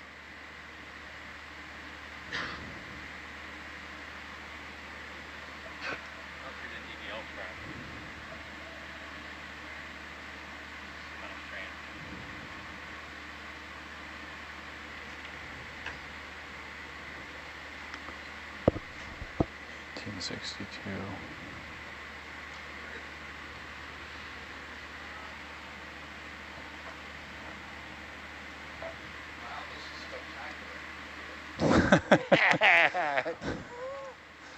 Don't worry, It's unfair. Dan. There's a wall right there. That is unfair. No, you could, whenever you want. It's up to you. So there's been previous observations You can deeper come back in a few. I can get you to the cliff. Whatever you here, want to do. and a number of them shallower that we Okay. planned our dive around. So we're in the right spot. Kind of notice, okay, we started to move the ship, and then see how long it takes for Atalanta to move at this depth, and you've got an idea of how long it's going to take for those things to move. Okay. Yeah. So here's the thing, is that we're stretched out right now. Yeah. So if you come up, you know, yank on me, we have more ability to keep up the low when it's stretched out. It's not a hard set, like 7 feet. Yeah.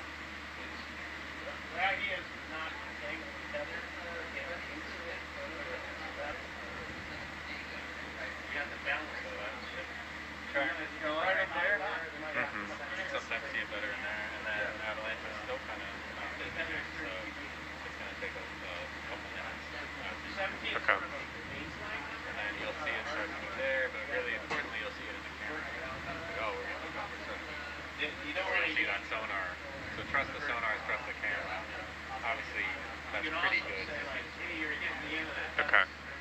So if you call that in and we start a conversation and we forget that we look up and suddenly we're out of the box, it's like, oh, hey.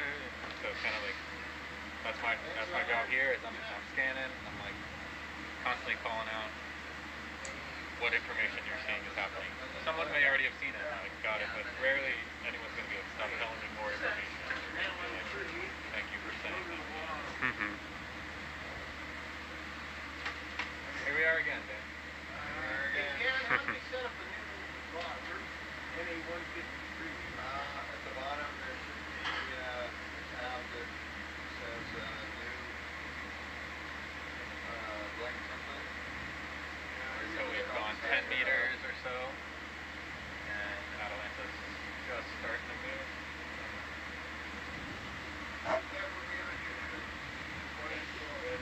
What's he got going on here? You guys doing your watches different? What's that? You doing your watches different?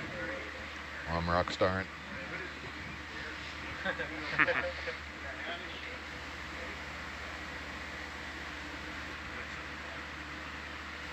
we change this? Stem it. How do we change this? There we go, we got a traffic. That's weird. Well, that's a dive. So we're in the right spot. We are shifting pilots here quickly.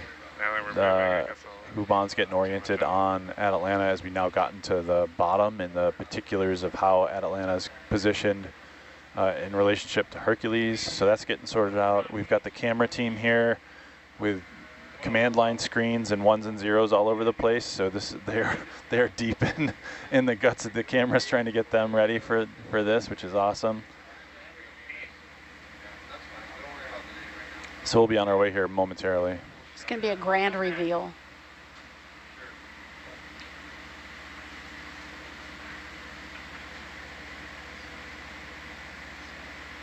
Right,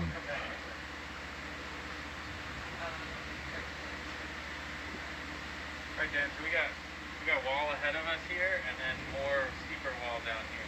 Super wall. That sounds fantastic. A little fun. What's that?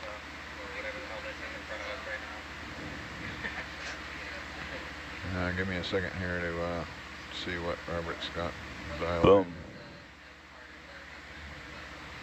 in. There it is.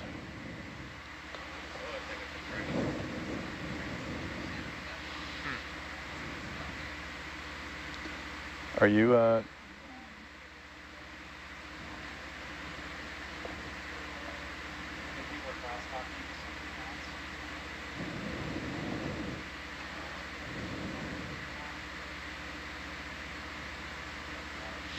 Hey, look, a rock. I was hoping that wasn't the grand reveal. This isn't the big event. Don't worry about it. I was like, oh. But so we're doing a lot of development, and the folks who are helping out with data processing are new to the software. So a small, bite-size element like this to model is actually really perfect useful. for targeting.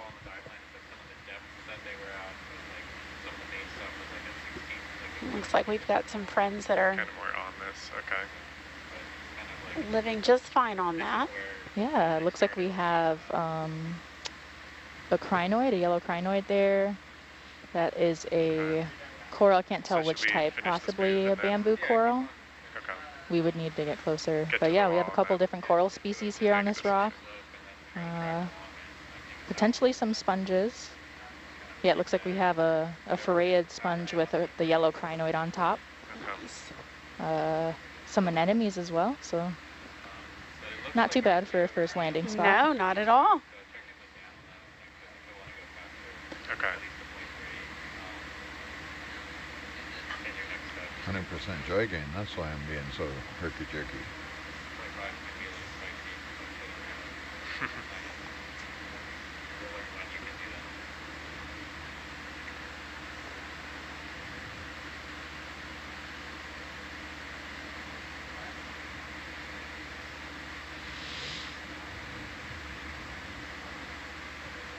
Cinema cam looks good. It's the I was wondering what was happening because I thought we were huge here, but he was much else.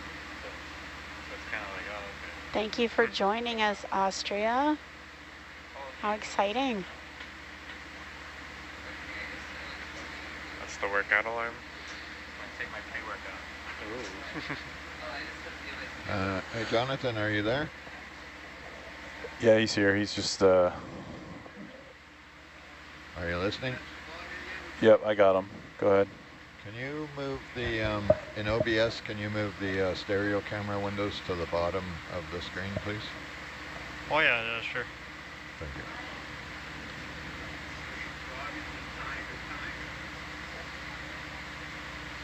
That appeals to my sense of symmetry, and I'll be able to get some better. Yeah, that's better. Images.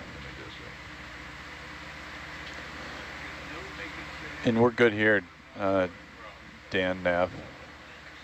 We can move on. While I'm playing around with the rock, the ship is still moving. We got 45 meters left on this move.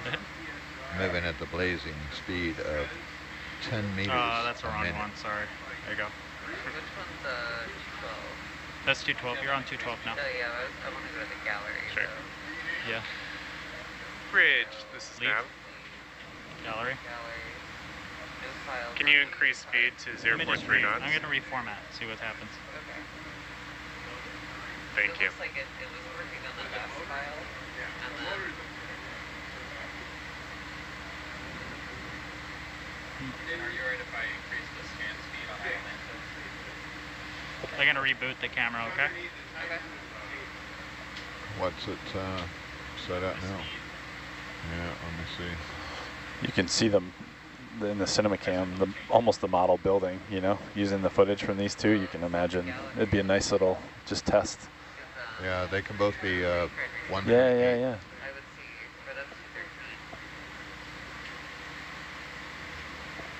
213. If you're watching from the quad camera, you got a great view of what Hercules is down there doing, what it looks like at Atlantis. Okay, that was a cool rock. Atlanta's trying to run over Herc, so I'm gonna turn and burn. Yeah, let's book it to some features if we can, please.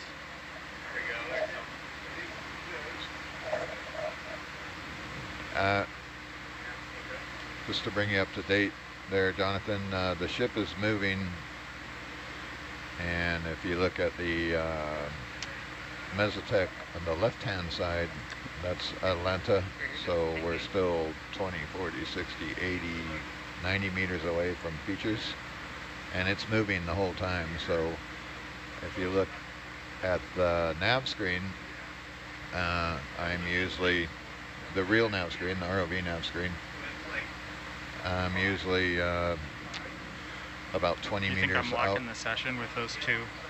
And he's not listening. In front of Atlanta, which gives us a little time to stop and smell the flowers. Woo, fishy. I saw the shadow.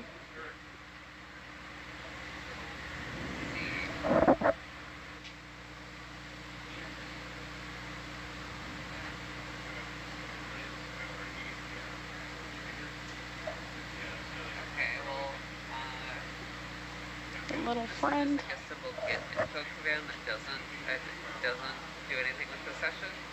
So I mean, it's at least telling us this, so we can. Let's check card status. There you go, card present. So SPL might be a little quiet for the viewers at home, but there is a lot of activity in the van. I mean, Johan's a new navigator, and Rennie's here training. Okay, well, Robert Waters, who is just a Herc pilot, is working with Human on at Atlanta camera views and some logging, keeping position. We've got 3 folks in the data logger science position back here with me. So there's part of the mission of the ship is this training and developing the core of exploration, and so it's actively happening in the van as we speak. Much communication needed to get things flowing. So. Yeah, right. And while all that's happening, that's the ship is moving and Atlanta is moving, and Herc continues to creep ahead.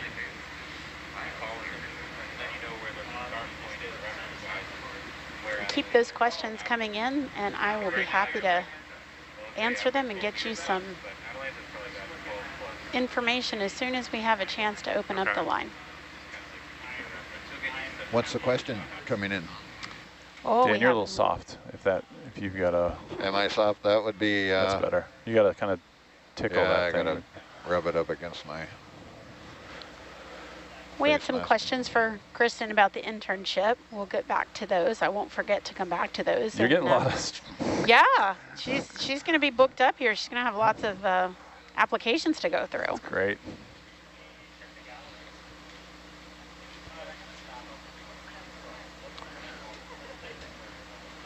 Maybe we can cross-post something on the socials for the ONR internship. Absolutely. I don't know if Maddie's listening, but that would be great. And maybe that'll help folks find it.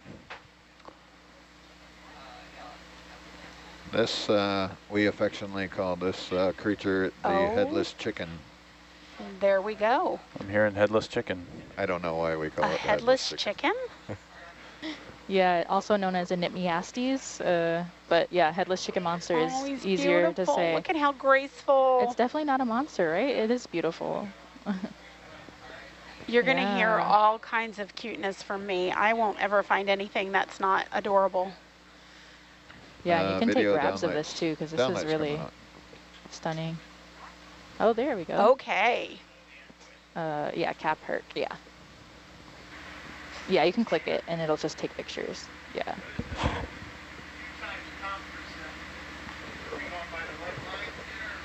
What did we say this was?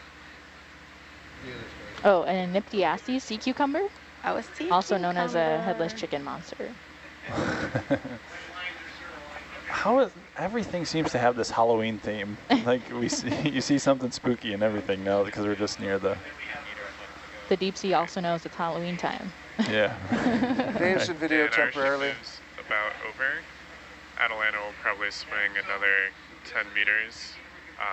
Would you like us to step again, maybe another 20 meters or so towards the cliff face? So we're slowly making our way. We've got two sonars that are available, one on Herc and one on Atlanta, and we're seeing a target which is representative of like the vertical hard rock that we're hoping to find, and so we're making our way that way. It requires a move of the ship. Sorry, my mistake. Can you hear me now? Yeah, I can hear you. Sorry, Move of the ship, and then nothing happens fast in this business, and Stand so by, we're just creeping our way there. Dave? Go for Dave. Can you turn Jason down to me a little? He's blowing my eardrums out. That Navy voice of his. We'll have to figure out where he is. He's in the science. He's in science, right? Yes. Yeah. There you go. So, as we're swinging in here, I don't mind waiting for a minute, Johan, because it gives us less of a layback to try and work out. So we're 20, 40-ish meters, 50 meters away. Copy that. So Pete sent me a text. He was concerned about we're probably temperatures. We might swing in 20 meters, so you could maybe do a 20-meter move. Does that sound right, Rennie? Yeah.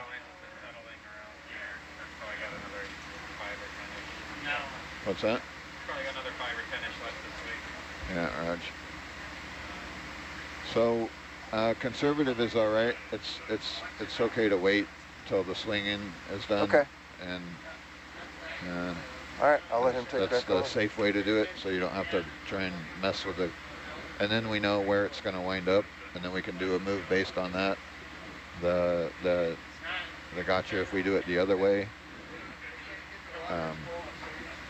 Okay, that sounds great. We get too close and we have to step back. Roger. So you see how Atalanta is looking at Hercules a little farther north than west, right? Or than east.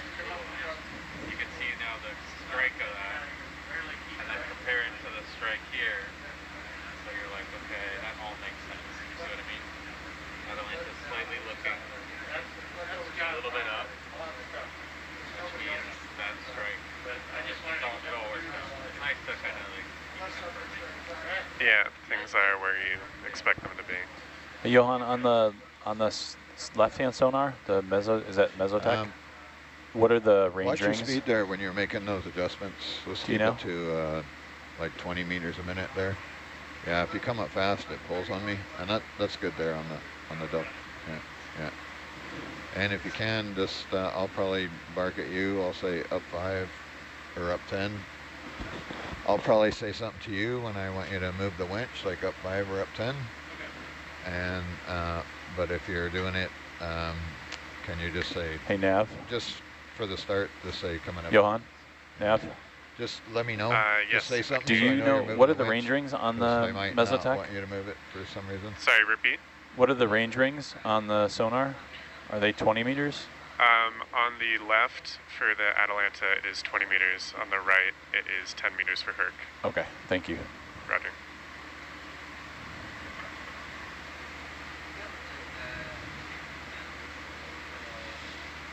You can zoom in on tripod there if you want, Dave, while we're waiting. Who's over there, Pete? Sounds Yeah, you good. can zoom in on the tripod fish there. Copy that.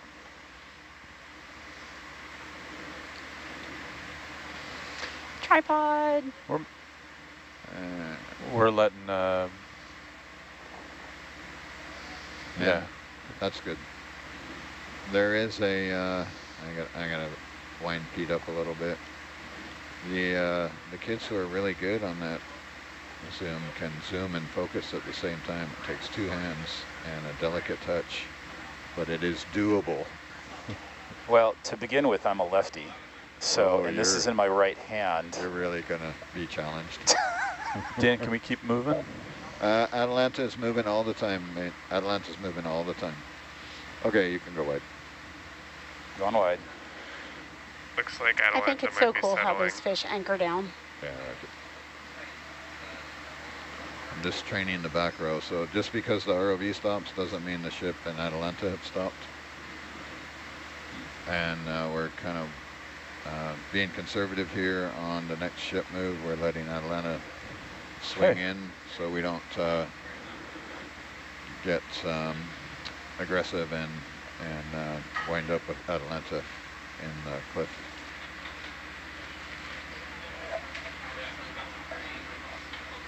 Really?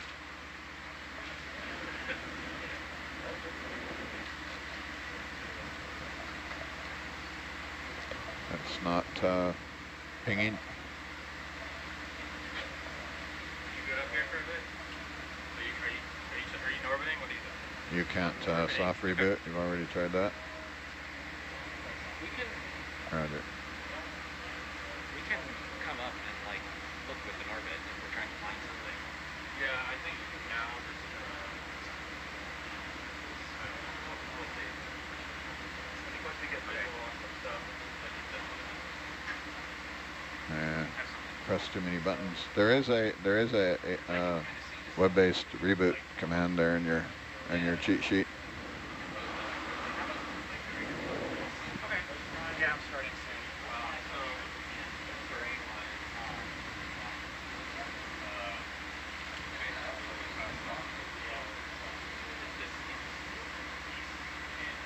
yeah, and along there, there was basalt, and then some pockets of I'm just going to bring Herc to the south a little bit there, and I'm going to ask Atalanta to bring your heading to 120, please. We're just squaring up on the wall, kids, for the back row, and I'm going to trying to figure out what the final vessel move is to put us on the wall with a nice offset with Atalanta. Not too close, not too far away. So what we're doing for nav and for everyone else, if you see the red wall of death there, so as you twist your heading, maybe another one more click to the right, 10 degrees to the right. And we'll wait for the sweep to come around, so that puts Atalanta's heading perpendicular to the wall, and then I'm just going to scoot to the right, so I'm out. Oh yeah, sorry, one click to the left. I didn't let it sweep. Go back to your 120, that was good. I can actually reverse here. I don't have to wait for the full sweep.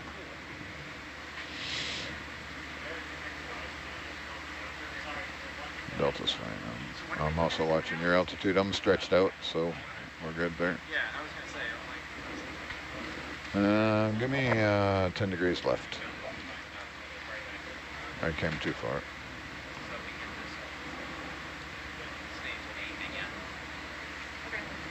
Right it.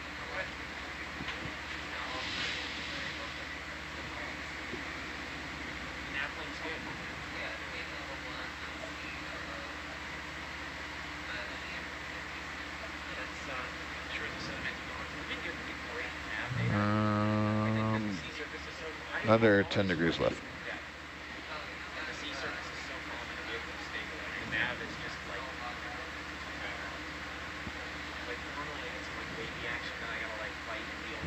That appeals to my sense of symmetry. Close enough for now.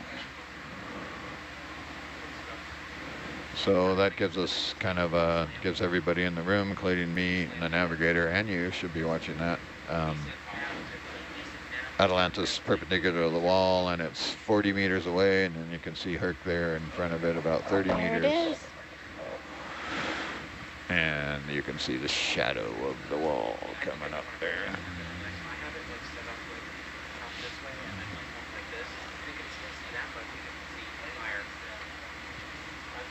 That would actually be something really cool to like swing them sideways, and we could like look way up the slopes and that sort of thing. See cliffs and things coming up ahead. Sorry, back row. I'll be a little slow and cautious just coming up to it here until I see what we got here. So all good. I'm gonna stretch Hercules out a little, and see. It looks pretty vertical there based on the red return, but all I have is a red return and a sonar.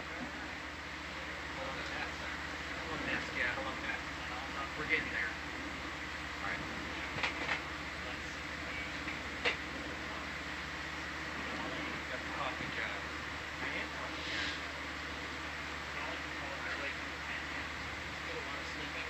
Wow.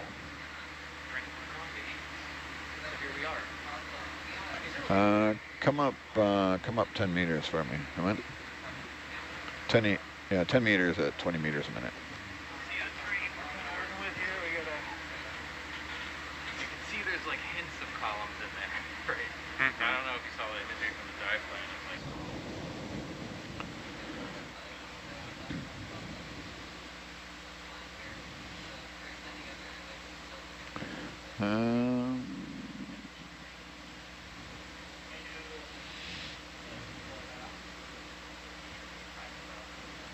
This is amazing.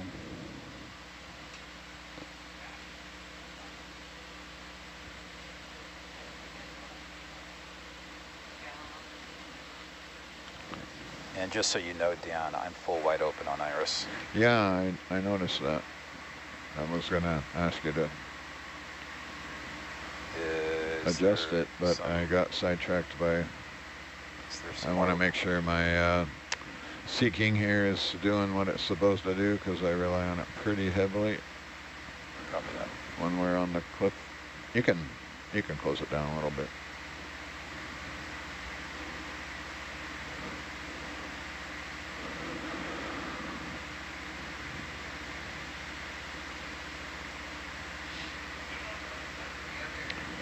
Yeah, for now we're stretched out pretty, so I'm 30 meters away from you, and